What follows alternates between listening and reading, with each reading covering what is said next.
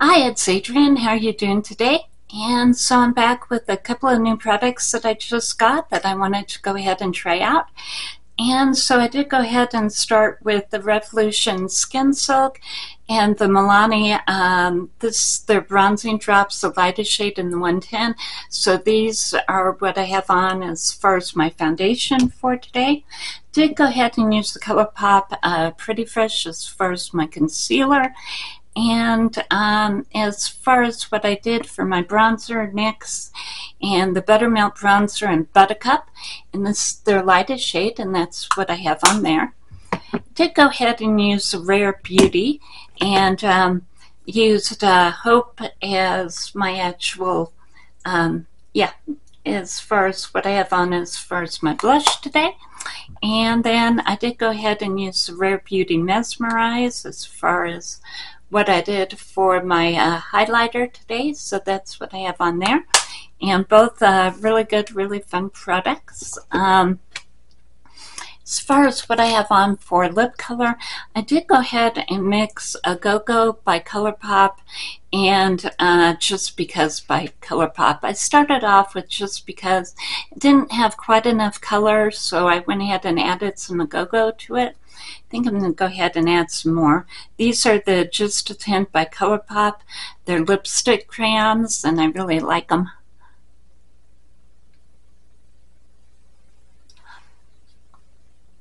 And I think I'll add a little bit more lip gloss on the top of it, and I did go ahead and use the Metaglow by Essence, so that's what I've been using there.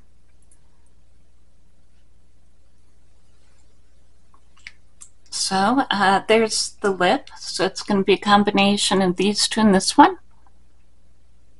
So yeah, like how that worked out. And then what I got that was actually new at this point was I went ahead and picked up the Revolution True Icon palette.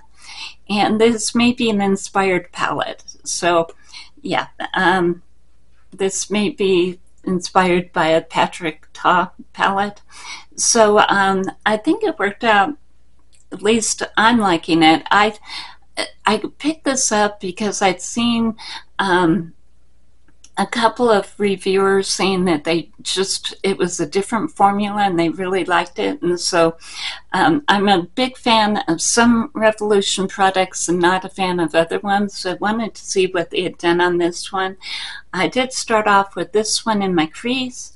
Then I went ahead and used this one in the outer corner. This one actually is on the inner corner from here to here. And then this one, this one is the one that I have on the lid, and this is the one that I have on the brow. So I think it turned out pretty well. I did use a little bit of a Colourpop gel eyeliner as well on it. This is the way that the look came out. And so this is a really new palette to me, and these are the swatches. But and these are the two colors that are actually the cream shades here in the bottom. I didn't use them in this look, but they have a lot of pigment, and I'll probably use them as a base, or just like maybe with a shimmer on top of it. But I don't know how well the shimmers are showing up here as far as the swatches, but I have to admit, this shimmer formula I'm really, really liking. It has a lot of sparkle and twinkle in it, but it doesn't have a ton of micro glitter in it. So I was really surprised to see that, and I think the pigment turned out really good, especially these mattes. They are so pigmented. Actually, the whole thing is really.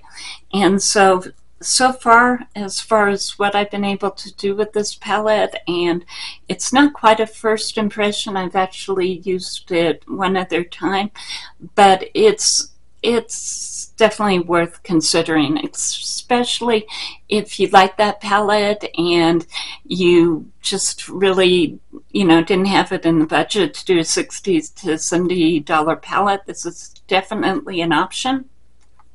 And like I said, I'm really liking the shimmers, and I think they did a lot with changing their formula. And we're all sort of sitting here and wondering, because Revolution did go ahead and buy BH Cosmetics, which was a huge drugstore company here in the United States. And so we're all kind of wondering if they're actually now using the BH formulas, because the formulas were so good. And I'm leaning toward it. This is definitely a different formula, and I'm thinking it may be the BH formula. But then again, I don't have any proof, so I don't know. But whatever the formula is, I'm really liking this one, and definitely for an everyday eyeshadow palette, you can definitely do some fun glam looks with this as well, but definitely as an everyday eyeshadow palette.